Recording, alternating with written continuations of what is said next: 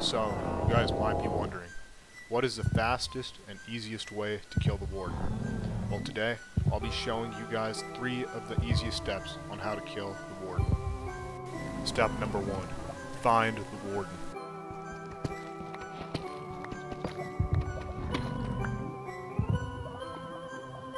Step number 2. Pull out your strength 255 pot and drink it.